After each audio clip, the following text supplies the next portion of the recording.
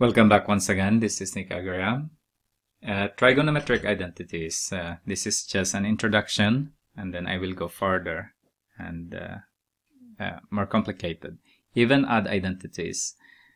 For example, if I'm going to show tangent negative, here it is.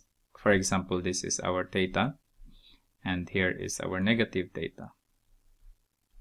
You know that here tangent theta is equal to positive because it is in the first quadrant, but tangent negative theta is equal to negative because it is on the fourth quadrant. Tangent is only positive on the first quadrant and on the third quadrant. That's the reason why. The same is true with sine.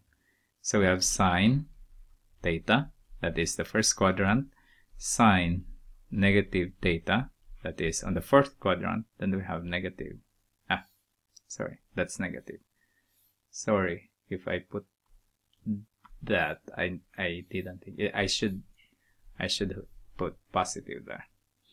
But as you can see here, cosine and secant, we have cosine theta is equal to positive because it is in the first quadrant, and cosine negative theta is also positive on the fourth quadrant.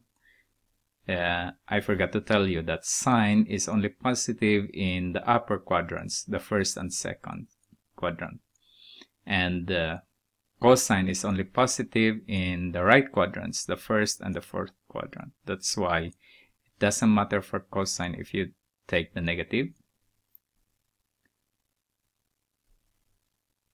or the positive. It's the same value. Okay? But it is not the same with tangent and sine and their reciprocals. Okay, some more identities, reciprocal identities. Sine, that is cosecant, and we have cosine, we have secant, tangent, and cotangent, and vice versa there. Another identities that we need to know is the quotient identities. I will show you briefly here. For example, we have this unit circle, and we have this is our x and y, this point. So this is y, this x, and we have 1 there. So we have cosine theta is equal to the adjacent side, x, divided by 1, of course. But sine theta is equal to y. And tangent, we have the opposite side, y, divided by the adjacent side, x. And we know that y is equal to sine theta. And x is cosine theta. So tangent theta, is equal to sine theta over cosine theta. And cotangent is the reciprocal. That's why you got the reciprocal here also. Okay, another identities that I want to discuss is by using this triangle. Okay, if this is 60 and this is 30 degrees, we know that this is 2, 1, and the square root of 3. Okay, I've used this before, so I hope you remember. So if I have cosine 60 degrees, that is 1/2 adjacent side divided by the hypotenuse. As you can see here, that is also equal to sine 30 degrees. And if we have cosine 30 degrees is equal to, that is square root of 3 divided by 2. And that is also sine 60 degrees. Now if we're going to generalize that, we have cosine pi or 90. We can start with 90 first. 90 degrees minus 30 degrees is equal to sine 30 degrees. And sine 90 degrees minus 30 degrees is equal to cosine 30 degrees. So if we take a variable of this, we have cosine 90 degrees minus theta is equal to sine theta, or sine 90 degrees minus theta is equal to cosine theta. So remember this. It can be written also as cosine pi over 2 minus theta is equal to sine theta. And sine pi over 2 minus theta is equal to cosine theta. Okay? More identities. Trigonometric identities, the Pythagorean identities. Okay. How do we know this?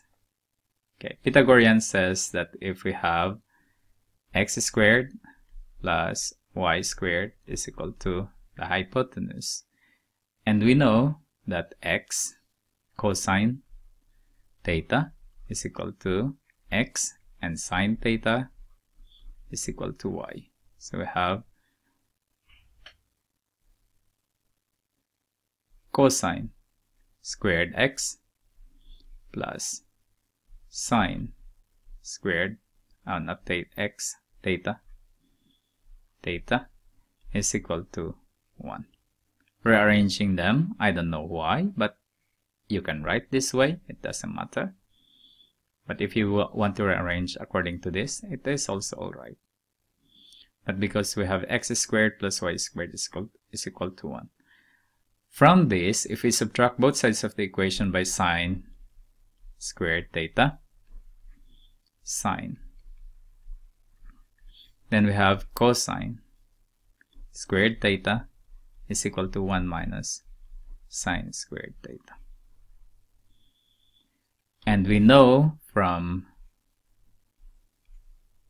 algebra, this is the difference of two squares. Then we have 1 minus sine theta, and then 1 plus sine theta. Okay? And then if we divide both sides of the equation by, if I'm going to use it here now. Oh, another is, if we subtract both sides of the equation by cosine, then we have sine squared theta is equal to 1 minus cosine squared theta. That's another. So this one and this one. You can also use the difference of two squares. Okay. But if we're going to, for example, divide both sides of the equation by cosine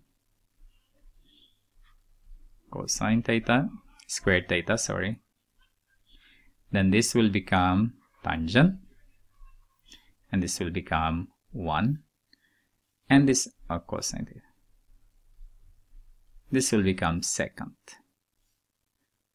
Okay, because we have the reciprocal identities. So 1 divided by cosine is secant.